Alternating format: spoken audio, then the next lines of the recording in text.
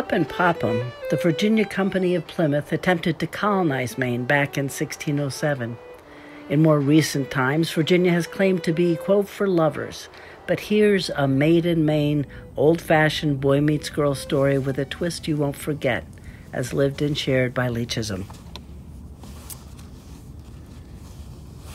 A place in Maine that means a great deal to me is Casco Bay, because it has much to do with the woman I love.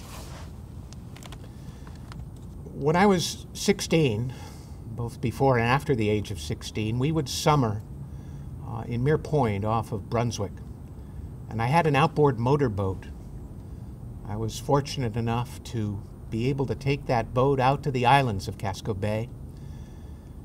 And in that 16th summer, I remember once motoring to Whaleboat Island on a beautiful, sunny summer afternoon in July. The clouds were puffy and cumulus. The shore of Whaleboat was full of wild island roses in bloom and blackberries and the sound of the midland tide on the stones. And I remember getting out of the boat and relaxing in the grass and having a strange thought for a 16-year-old. I said to myself, what a place to be married. Now, it's not as though I thought about marriage daily or weekly or monthly or, for that matter, in any way at all. But I had that thought, and then I forgot the thought until about 5 years later, 6 years later, when I was living in Cambridge. At that time, I'd become a college dropout. This was right around 1970. And I'd gotten a place off campus and was coming down into the kitchen to get a cup of coffee and had to pass through the living room of my landlady's house. And there was the most stunningly beautiful girl I'd ever seen. And Dottie, my landlady, introduced us. Lee, I'm so glad. I've wanted you two to meet. Sit down. And we began to talk.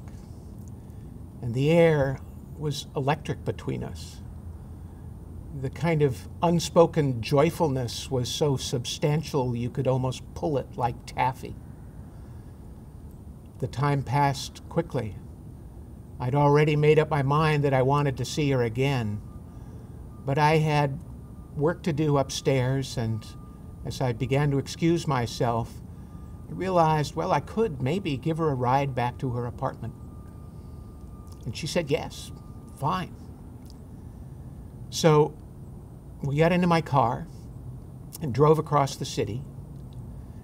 And as we drove, we passed the Common, the Cambridge Common, and a church had let out people who'd been celebrating a wedding and just making conversation after we commented on the wedding. After all, I'd known her for an hour or two. This was just making casual conversation. I asked her because I suddenly knew the answer. I had rethought the thought for the first time in 5 or 6 years. If you could be married anywhere in the world, where would you like your wedding to be? As my answer waited on my lips, I listened for hers, not thinking anything of it. And she said, on an island. And that took me a little aback, and I said, on an island? Really? Not yet telling her that that was my answer too. Where? And she said, well, in a place in Maine called Casco Bay. Whereupon, feeling already about this girl the way I felt, my inward jaw dropped. I didn't have the courage to let her know that that was my very answer and how all of that had come about. I simply said, oh, why, that's really cool. And it was only later that I told her. We went back to her apartment. We looked at pictures of Maine on a calendar. Months later, after her father died and she'd left Cambridge for a while, she came back and we moved in together. And 2 years after that, we were married. And 3 or 4 years, all told, from meeting her, we moved to Maine. And we lived near Casco Bay. And we worked near Casco Bay. And we raised 3 sons who grew up on Casco Bay and personally came to love the islands and go out to the islands the way I had.